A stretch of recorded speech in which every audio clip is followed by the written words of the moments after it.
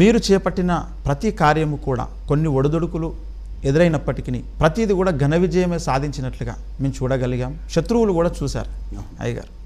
అయితే మీ యొక్క మరి దేవదర్శన దినోత్సవం మొన్న 42వ వసంతాలు పూర్తి చేసుకున్నారు.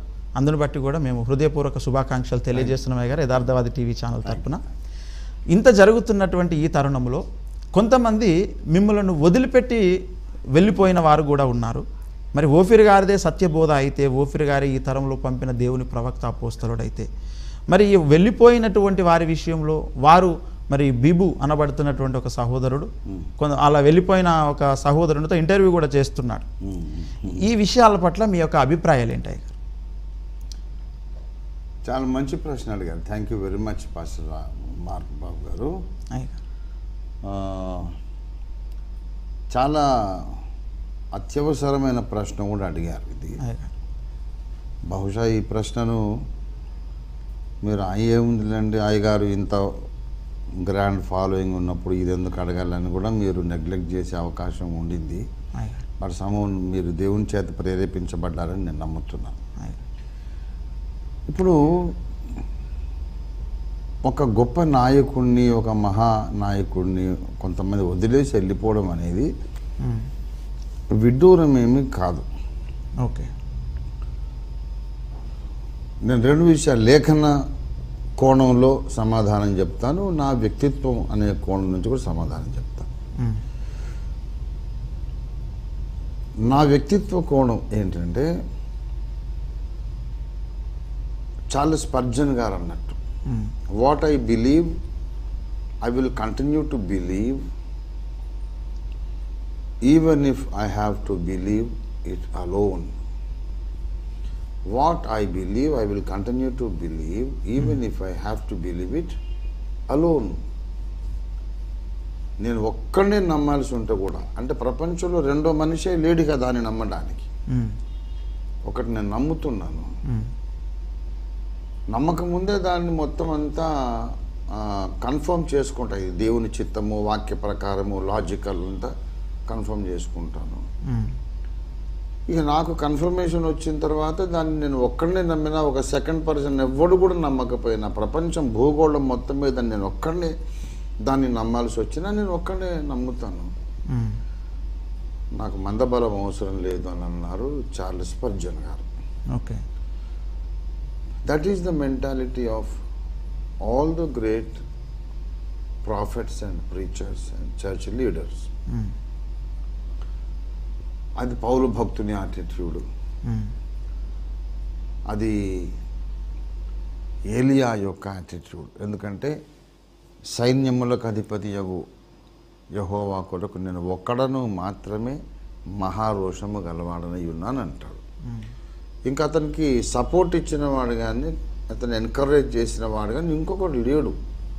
He stood all alone against Ahab and Jezebel. ఏడబ్ల్యూ టోసర్ గారు అలాగే ఆయనను ఆస్వాల్డ్ స్మిత్ గారు ఒక బుక్కు ఫోర్వర్డ్ రాస్తే ఏమన్నాడంటే, this man was religious eccentric. It is the religious ఎక్సెంట్రిసిటీ of this man which made us to love him all the more అన్నారు Oswald Smith గారు. ఆత్మీయ విషయాలకు వస్తే, సైద్ధాంతిక విషయాలకు వస్తే ఎవడి మాట వినకుండా ఆయన మొండిగా ఉంటాడు, ఎక్సెంట్రిక్గా ఉంటాడు. ఆ సైద్ధాంతిక మొండితనమే ఆయన్ని మనకి ఎక్కువ ప్రియునిగా మార్చేసింది అంటాడు ఆస్వాల్డ్ స్మిత్ గారు. సార్, అయితే ఇప్పుడు నేను కూడా ఏంటంటే వాట్ ఐ బిలీవ్ నేనేదో చేస్తున్నానో అది మంచిదని నేను అనుకుంటున్నాను కాబట్టి అది ఎవరు నాకు సపోర్ట్ లేకుండా నేను చేస్తాను, ముందుకెళ్తాను. ఎందుకంటే అల్టిమేట్గా వాళ్ళు, నేను, నా అభిమానులు, నా వ్యతిరేకులు, నా మీద పగబట్టిన వాళ్ళు, నేను అందరం పోయి క్రీస్తు న్యాయపీఠం ముందు నిలుస్తాము. అక్కడ ఫైనల్ జడ్జిమెంట్ వస్తుంది. ఏ విషయాన్ని గురించి కూడా ఫైనల్ జడ్జిమెంట్, ఫైనల్ వర్డిక్ట్ ఈ భూమి మీద రాదు. ఏది కూడా సైద్ధాంతిక విషయాలు కానీ వ్యక్తిగత ప్రవర్తన విషయంలో కానీ ఎవడు నీతిమంతుడు, ఎవడి సిద్ధాంతము సంపూర్ణమైనది, సత్యమైనది అనేది ఏ విషయమైనా సైద్ధాంతికమైన వ్యక్తిగతమైన అక్కడ ఫైనల్ తీర్పు వస్తుంది. ఇక్కడ కాదు. ఇక్కడే మనం కనుక అన్ని జడ్జిమెంట్లు ఇవ్వగలిగితే క్రీస్తు న్యాయపీఠము వేస్టే.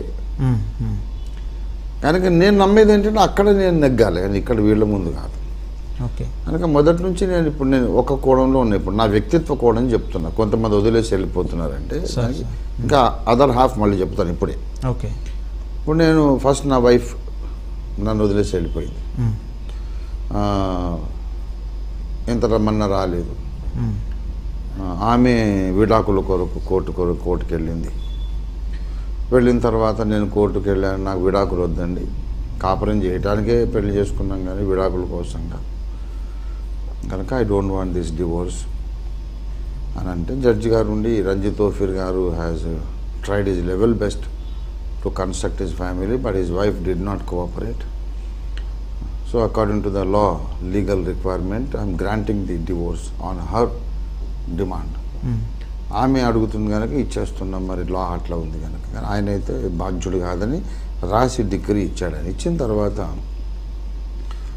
ఆమె వెళ్ళిపోయింది. ఒక 5-6 సంవత్సరాలు నేను ఒంటరిగానే ఉన్నాను.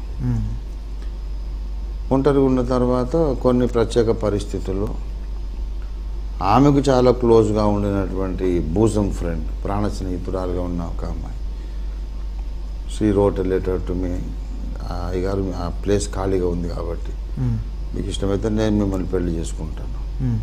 నేను దానికి ఒక లెటర్ రాశాను. దానికి రిప్లై, ఎందుకమ్మా నేను ఆల్రెడీ పిల్లల తండ్రిని, నన్ను ఎందుకు చేసుకోవాలనుకుంటున్నావు?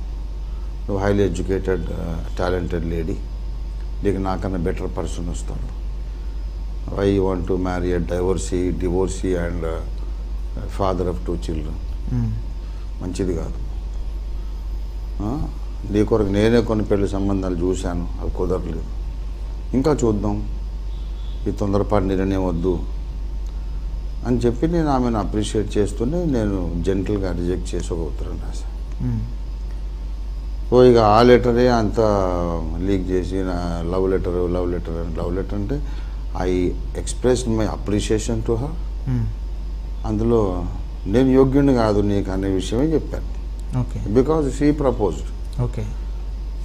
ఇక వీళ్ళంతా తలకాయ లేని వాళ్ళు కదా. ఒక మేల్ ఒక ఫీమేల్ లెటర్ రాశాడు, అందులో కంటెంట్ ఏంటనేది చూడరు. లెటర్ రాశాడు, తప్పని. సరే నేను అసలు కేర్ చేయలేదు. I really stick to my word. నేను ఎప్పుడైనా రాసింది కానీ చెప్పింది కానీ చేసింది అన్నిటికీ నేను బైండ్ అయి ఉంటాను. ఆ తర్వాత ఫైనల్గా ఎప్పుడైతే అందరు టామ్ చేసి ఆ అమ్మాయిని కూడా చేశారు, సరే ఇప్పుడు మరి నా కొరకు బదనాం అయిపోయింది కనుక నేను I'm going to marry her. ఎట్లాగో నాకైతే ఐ నీడ్ ఎ వైఫ్. ఒంటరిగా ఉన్నాను, నా భార్య వెళ్ళిపోయింది, జ్వరం వస్తే మంచినీళ్ళు ఇచ్చే దిక్కు లేదు. So I want to marry this girl. Already Tom చేసేసారు ఆమెను అందరూ నా మీద పగతో. ఆమె అన్మ్యారీడ్ స్పిన్స్టరు, సింగిల్ లేడీ. ఆమె ఇష్టపూర్వకంగా ప్రపోజ్ చేసింది. ఎట్లాగే నాకు ఆమెకి ఏదో ఉందని వీళ్ళు లేనిపోని కథలన్నీ చెప్పారు కాబట్టి ఐ విల్ మ్యారీ హర్ అని చెప్పినప్పుడు మా సంఘంలో నేను ప్రకటించా. మీకందరికీ తెలుసు నా పరిస్థితి. నేను ఒంటరిగానే గత 5-6 సంవత్సరాలు బట్టి ఉంటున్నాను, మీకు సేవ చేస్తున్నాను. ఇప్పుడు కొన్ని పరిస్థితులను బట్టి ఒక అమ్మాయిని నేను పెళ్లి చేసుకుందాం అనుకుంటున్నాను.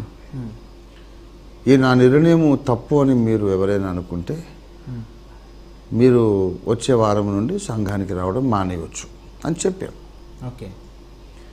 మీరు రావద్దు, మళ్ళీ నాకు కనపడొద్ది. ఎందుకంటే మీ దృష్టికి నేను పరిశుద్ధుని కానప్పుడు నేను చెప్పే బోధ మీకు క్షేమాభివృద్ధి కలిగించదు, మీకు బుర్రకి ఎక్కదు. ఎంత గొప్ప సత్యం చెప్పినా దేవుడే నన్ను వాడుకున్నా మీకు నెగిటివ్ అనేది మైండ్లో ఉండిపోయింది కనుక అది లోపలికి ఎక్కదు. మీకు క్షేమాభివృద్ధి లేని సహవాసంలో మీరు ఎందుకు ఉంటారు? మీ టైం వేస్ట్ కదా. నేనైతే అన్నీ ఏమంటారు ముందు వెనుకలు దాని యొక్క ప్రోస్ అండ్ కాన్స్ అన్నీ కూడా ఆచితూచి ఆలోచన చేసి నేను పరిశోధించి నేను బేరీజు వేసి ఒక నిర్ణయం తీసుకున్నాను. నేను పెళ్లి చేసుకోబోతున్నాను, సెకండ్ మ్యారేజ్ ఏంటి, మళ్ళీ ఇదేంటి అదేంటని ఇవన్నీ సంఘంలో ఉండి మాట్లాడొద్దు. నేను చేసేది మంచి పని అనుకున్నోళ్ళు సంఘంలో ఉండండి, లేనోళ్ళు వెళ్ళిపోండి. రేపు మీ కొడుకే డైవర్స్ అయిపోతే, మీ కొడుకు భార్య వెళ్ళిపోతే వాడిని 5-6 ఏళ్ళైనా 10 ఏళ్ళైనా నువ్వు అట్లే ఒంటరిగా ఉండి సావరా అని అంటారా? మరి దురదృష్టం అండి, వాడిని ఇల్లు కూలిపోయింది, ఎంతకాలం ఒంటరిగా ఉంటాడు, ఇంకో తోడు ఇద్దాం అనుకుంటారా? నేను మీ కొడుకుని అనుకోండి అంటే మా కొడుకైతే మేము చేస్తామండి, మీరు చేసుకోకూడదని అంత దుర్మార్గులు నాకు అవసరం లేదు. కాబట్టి మంచి చెడు పైకి పోయినాక దేవుడు చెప్తాడు, తీర్పు ఆయన చెప్తాడు, ఫైనల్ తీర్పు ఆయనదే. కానీ నేను ఒక పెళ్లి చేసుకోబోతున్నాను, మీకు ఇష్టం లేని వాళ్ళు దయచేసి వచ్చే వారము మీరు రావద్దు సంఘానికి. ఇది నా స్ట్రిక్ట్ ఆర్డర్స్. వస్తూనే ఆయన అట్లా చేయకుండా ఉండాల్సింది, ఇది తప్పు కదా ఇది కదా అని మాట్లాడితే నేను అప్పుడు వెలివేయాల్సి వస్తుంది. ఇప్పుడు చెప్తున్నా, మర్యాదగానే మీరు ఆలోచించుకొని పోయి ప్రార్థన చేసుకోండి. ప్రభువా, మీ దాసుడు ఇలాగ ప్రకటించాడు, మేము ఆయనతో ఉండాలా వెళ్ళిపోవాలన్నా మీ మనస్సాక్షిని అడగండి. నేను చేసింది రైట్ కాదు అనిపించుకుంటే మీకు మనసుకు తోస్తే మీరు వెళ్ళిపోండి అంతే. నాతో ఉంటూ మళ్ళీ నన్ను విమర్శించే మాటలు మీరు మాట్లాడొద్దు, ఇది నా ఆజ్ఞ అని చెప్పాను. ఒక 10 మంది వెళ్ళిపోయారు, సంఘం నుంచి 10 మంది వెళ్ళిపోయారు. దోమ కొట్టినంత కూడా బాధపడలేదు, నేను చాలా సంతోషించాను. 10 మంది వెళ్ళిపోయారు, కొద్ది రోజుల్లోనే 50 మంది కొత్త వాళ్ళు వచ్చారు. వాళ్ళందరూ కూడా ఈ యథార్థత అనేది ఎక్కడ చూడలేదండి. నేను చేస్తున్నాను, మీకు నచ్చితే ఉండండి, లేకపోతే వెళ్ళిపోండి అని చెప్పడం అంత ఆనెస్ట్గా. అదే మీ కొడుకునైతే మీరేం చేస్తారు, అది చేయండి నాతో. మీరు highly practical man, honest man అని ఒక 50 మంది కొత్త వాళ్ళు వచ్చారు. వెళ్ళిపోయిన 10 మందిలో కూడా 4 మళ్ళీ వచ్చారు. సరే, మీకు మనస్సాక్షి ప్రకారం నేను రైట్ అనుకుంటేనే ఫాలో అవ్వండి, లేకుంటే వెళ్ళిపోండి. అప్పుడు నేను ప్రకటించింది ఏంటంటే, ఈ ప్రకటన విని ఈ సంఘము 100% మొత్తం ఖాళీ అయిపోతే కూడా ఒక్కరు లేరు, వచ్చే ఆదివారానికి నేను వచ్చి సిద్ధపడి వస్తే మొత్తం గుడి ఖాళీ ఉందనుకోండి, స్టిల్ ఐ డోంట్ కేర్. ఒక్కడు లేకుండా వెళ్ళిపోయాడు అనుకోండి, పాస్టర్ గారు మళ్ళీ పెళ్ళి ఏంటండి అని వెళ్ళిపోయారు అనుకోండి, అయినా నేను సంతోషిస్తా. మళ్ళా నేను ప్రార్థన చేసి మళ్ళీ సువార్త ప్రకటించి కొత్త ఆత్మలను సంపాదించుకుంటాను. నాకు వద్దు అలాంటి యథార్థమైనటువంటి అవగాహన లేనటువంటి సహవాసం నాకు వద్దు, మొత్తం వెళ్ళిపోండి అని చెప్పాను. 10 మంది వెళ్ళారు. అలాగా నేను అనేక సార్లు నకరికల్ నుంచి వచ్చేటప్పుడు కానీ ఇక్కడ కానీ ఎప్పుడైనా నా గురించి ఎవరైనా వివాదం క్రియేట్ చేస్తే నేనంటే ఇష్టం లేనోడు వెళ్ళిపోండి, మీ టైం ఎందుకు వేస్ట్ చేసుకుంటారు, మీ దృష్టికి ఎవడు పరిశుద్ధుడో ఆయన ముందు కూర్చొని ఆయన బోధ వినండి, ఎదగండి, క్షేమాభివృద్ధి పొందండి. కనుక ఇదొక విషయం. కనుక ఒకరిద్దరు వెళ్ళిపోయారు అనే సంగతి పెద్ద విషయం. ఇప్పుడు ఆయన బిబ్బు గారు దగ్గర ఉన్న ఆయన ఎవరో నాకు అతని పేరు తెలియదు, అతని ముఖం తెలియదు. అతను ఒకప్పుడు మన సంఘానికి వచ్చేవాడని అంటున్నారు. ఇప్పుడు మన సంఘంలో ఇప్పుడు అబ్బులు గారు, లక్ష్మణ్ కానీ, లేకుంటే మన కిరణ్ బాబు కానీ, ఇలాంటి వాళ్ళు కానీ, మీరు కానీ వేల జనం ఉన్నారు కదా.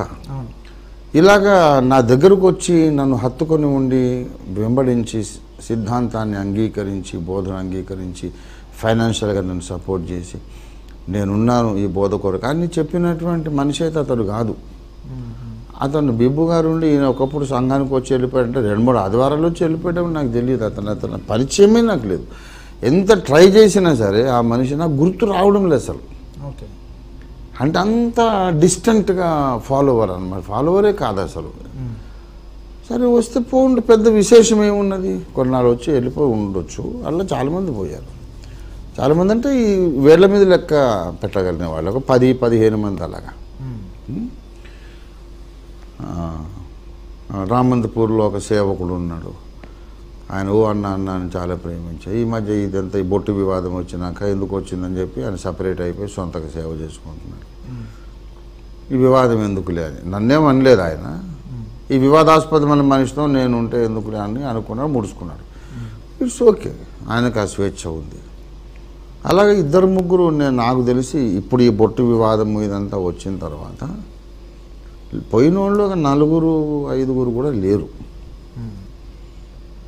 ఇంకా కొంతమంది పనికి మాలినోళ్ళు సంఘంలోనే కొనసాగుతూ సంఘంలో కొంతమందితో ఈయన ఇట్లా బొట్టు ఇది ఎందుకు చేయాలా, అవసరమా, ఇది మంచిది కాదు కదా అని మాట్లాడుతున్న పనికి మాలినోళ్ళు ఉన్నారు నాకు తెలుసు. వాళ్ళని త్వరలోనే పీక పట్టుకొని బయటకు గంటైపోతున్నాడు. ఎందుకు వస్తున్నారా నువ్వు బేవకూఫ్, నా దగ్గర ఇప్పుడు నా మీద నీకు నమ్మకం గురి లేనప్పుడు ఎందుకు నీ టైం పాడు చేసుకుంటున్నావు?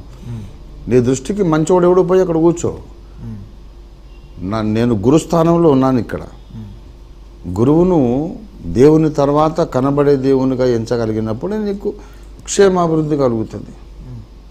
పౌలును గలతీయులు ఒకప్పుడు ఎలాగా అంగీకరించి గౌరవించారు అలాగ ఉంటేనే నీకు క్షేమాభివృద్ధి కలుగుతుంది. ఆ గురి లేనప్పుడు ఎందుకు వస్తున్నావు, నీ టైం ఎందుకు వేస్ట్ చేసుకుంటున్నావు అని గంటైపోతున్నావు. అది కూడా కార్యక్రమం ఉంది. అంటే ఐఎమ్ సో ఫ్రాంక్, నేను నీకు నచ్చితే నాతో ఉండవయ్యా, నచ్చకపోతే వెళ్ళిపో, అందరూ వెళ్ళిపోండి, ప్రపంచం మీద ప్రతి ఒక్కరు వెళ్ళిపోండి నన్ను వదిలేసి. రంజిత్ ఓఫిర్ ఆల్ అలోన్ ఉంటే కూడా all alone, if I have to do what I'm doing all alone still I don't care, అయినా కూడా నేను గెలుస్తాను అనేది ఒక నా వ్యక్తిత్వం. అది నా వ్యక్తిత్వ కోణం. ఇకపోతే లేఖనాలలో మనం చూస్తే యేసు ప్రభువును కూడా యోహాను సువార్త 6వ అధ్యాయం 66వ వచనం మనం చూస్తే ఈజీ రెఫరెన్స్ టు రిమెంబర్. యోహాను 6:66, నా శరీరమును తినువాడే నిత్య జీవము గలవాడు, నా శరీరము తిననివాడు జీవము లేనివాడే అని యేసయ్య ప్రకటించినప్పుడు 66వ వచనంలో యోహాను 6వ అధ్యాయంలో అప్పటి నుండి ఆయన శిష్యులలో అనేకులు వెనుక తీసి మరి ఎన్నడూనూ ఆయనను వెంబడించలేదు. మరి ఇప్పుడు యేసును కూడా ఆయన శిష్యులలో అని అన్నాడు. వాళ్ళు ఎవరో అలగా జనం, బయట ఊరు పేరు లేని వాళ్ళు, కోన్కిస్కి అడ్రస్ లేని వాళ్ళు కాదు.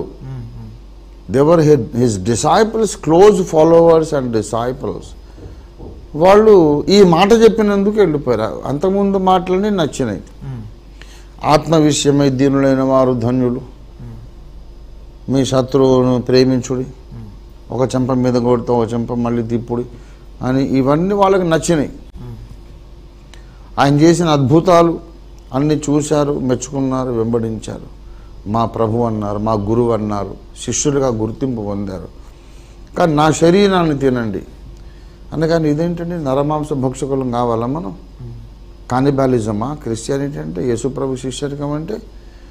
కనుక మాకు నచ్చలేదు ఇది అని చెప్పి అంతకుముందు వాళ్ళు మెచ్చుకున్న బోధలు, వాళ్ళు పొందిన ఆశీర్వాదాలు, చూసిన అద్భుతాలు అన్నింటినీ గాలికి వదిలేసి మాకు వద్దేనా అని చెప్పేసి వెళ్ళిపోయారు. క్షణికావేశం కాదు, మరి ఎన్నడూ వెంబడించలేదు. వన్స్ అండ్ ఫర్ ఆల్ యేసు ప్రభుకు గుడ్ బై కొట్టారు. కాబట్టి మొదట యేసు బోధలో ఉండి బాగున్నదని ప్రశంసల జల్లు కురిపించి ఆయన మా గురువు అని మేము ఆయన శిష్యులమని చెప్పుకొని ఆయన ఒక మాట చెప్పినప్పుడు నచ్చకుండా వెళ్ళిపోయారు. ఇప్పుడు అలాంటిదే నాకు జరిగింది అనుకోండి, జరుగుతుంది అనుకోండి, దాన్ని బట్టి నేను తప్పు పని నిర్ణయిస్తారా? లేదు. ఇప్పుడు కొందరు వెళ్ళిపోయినందుకు నేను తప్పైతే మరి యేసయ్య కూడా మొత్తమే రాంగ్. ఇక 1000 మంది వెళ్ళిపోయారు. ఆయన శిష్యులు అనేకులు అనే మాట రాయబడింది. అనేకులు. రిమైనింగ్ లెఫ్ట్ ఓవర్ పీపులే చాలా తక్కువ మంది, handful of people. Many disciples and great majority of his disciples left him for good, never to return. కాబట్టి లేఖనాలలో మన రక్షకుణ్ణే వదిలిపెట్టి చాలామంది వెళ్ళిపోయినప్పుడు మరి వాళ్ళు వెళ్ళిపోయారు కనుక ఈయన ఈ మాట చెప్పకుండా ఉండాల్సింది. నా శరీరం తినమని ఆయన చెప్పడం తప్పు అని ఆయన తీర్పు తీర్చలేం కదా. యేసయ్య చేసింది ఎప్పుడు తప్పు కాదు, ఆయన చెప్పింది ఎప్పుడు తప్పు కాదు. అది నచ్చనోడు తప్పు. రంజిత్ ఓఫిర్ కూడా అంతే. నేను చేసింది ఎవరికి నచ్చలేదు, నేను చెప్పింది ఎవరికి నచ్చలేదు, వాడే రాంగ్ అని క్రీస్తు న్యాయపీఠం ముందు నిరూపించబడుతుంది అని నేను స్థిరంగా నమ్ముతున్నాను. సరే అయినా కాకపోయినా పైకి పోయినాక పెద్ద ఆయన ఉండి లేదురా ఓఫిర్ నువ్వే తప్పు అంటాడు అని ఒప్పుకుంటా. పైకి పోయిన తర్వాత రే నువ్వంతా ఓవర్గా ఊహించుకున్నావురా, తప్పు, నువ్వు ఆ బొట్టు వివాదం లేకుండా ఉండాల్సింది, పరలోకంలో ఈ విషయాలు ఇట్లా లైంగికత ఇవన్నీ మాట్లాడకుండా ఉండాల్సింది, యు ఆర్ రాంగ్ అని అంటే, చిత్తం తండ్రి నీవే తీర్పరివి అని అక్కడ ఒప్పుకుంటా. కానీ అక్కడేదో ఏం జరుగుతుందో అప్పుడు చూద్దాము. కానీ ఇప్పుడైతే నాకు అర్థమైనంత వరకు అయితే అత్యంత క్షేమాభివృద్ధికరమైన బోధనే నేను చేస్తున్నాను. ఈ సంగతి వ్యతిరేకిస్తున్న వాళ్ళు ఎంతమంది ఉన్నా ప్రతి చోట ప్రజలు బ్రహ్మరథం పట్టడం మనం చూస్తూనే ఉన్నాం. వీళ్ళు ఎంత వ్యతిరేకం చేసినా సరే, వైజాగ్ ఉదంతం, వైజాగ్ ఎపిసోడ్ గ్రాండ్ సక్సెస్ అయింది, కుకట్పల్లి గ్రాండ్ సక్సెస్ అయింది, విజయవాడ గ్రాండ్ సక్సెస్ అయింది, తర్వాత రేపల్లిలో మన ఐపీబీపీ ర్యాలీ గ్రాండ్ సక్సెస్ అయింది. ఆ తర్వాత ఒక మారుమూలు పల్లెకి పోయాం, అక్కడ తిరువూరు రూట్లో కృష్ణా జిల్లాలో సీతారాంపురం నిన్ననే, అది కూడా ఇంటర్నెట్లో ఉంది చూడండి, ఎంత రోరింగ్ వెల్కమ్, మొత్తం దిక్కులు దద్దరిల్లేటటువంటి వెల్కమ్ చెప్పారు. అది బీద సంఘము, చిన్న సంఘం. మరి మేము డబ్బులు చల్లుతున్నామంటే నాకే లేవు, నేను అప్పుల్లో ఉన్నా. కాబట్టి ఇన్ని వేల మంది ప్రజలు ఆయన ద్వారా మేము ఆశీర్వదింపబడుతున్నాము అనేది ఎక్కువ ప్రముఖంగా చూడాలన్నా, లేక నలుగురు వెళ్ళిపోయారు అనేది ప్రముఖంగా చూడాలన్నా, అండ్ అది వాళ్ళ మనస్తత్వం మీద ఆధారపడి ఉంటుంది. ఎన్ని లక్షల మంది ఆయనను ప్రశంసిస్తున్నా, ఎంతమందికి ఆయన బాప్తిస్మాలు ఇచ్చి, సేవకులు అభిషేకించి, సంఘాలు నాటి, ఇంకా ఆన్గోయింగ్ కదా, ఒకప్పుడు ఎప్పుడో సంగతి కాదు, ఇప్పుడు ఎవ్రీడే జరుగుతుంది. రేపు ఏప్రిల్ 5th నా బర్త్డే, ఆ రోజు కూడా కొంతమందికి బాప్తిస్మాలు ఇవ్వబోతున్నాను, కొంతమందిని అభిషేకించబోతున్నాను. నాకు ఫోన్ చేసి టైం తీసుకున్నారు, మీ బర్త్డే కదా సార్, మరి అప్పుడే మాకు వీలవుతుంది, ఇస్తారంటే ఏం పర్వాలేదు. ఒక రక్షణను మనం ఒక గంట సేపు కూడా డిలే చేయకూడదని నేను నమ్ముతున్నా. మీకు మారు మనసు వచ్చినాక నేను ఎంత బిజీగా ఉన్నా సరే అన్ని పనులు మానుకోవాలి, రక్షణ అతి ప్రాముఖ్యం చేస్తానని చెప్పాను. కాబట్టి ఇన్ని వేల వేల మంది, లక్షల మంది ఆశీర్వదింపబడుతుంటే దాన్ని చూసి అది మంచి పని అనుకోకుండా, ఒక్కడు వెళ్ళిపోయాడు కదా కనుక వీడు ఫాల్తు ఫెలో అన్నవాడు ఇండైరెక్ట్గా ఆ మాట యేసుని కూడా అన్నట్టే కదా, అదే కొలబద్ద పెడితే. కాబట్టి వెళ్ళిపోతున్నారు అనేది అసలు అదొక అర్థం లేని మాట. ఇంత వేల వేల మంది, లక్షల మంది ఫాలోయింగ్ ఉన్నప్పుడు ఏ వర్క్షాప్ పెట్టినా కొంత పొట్టు అనేది పోతుంది.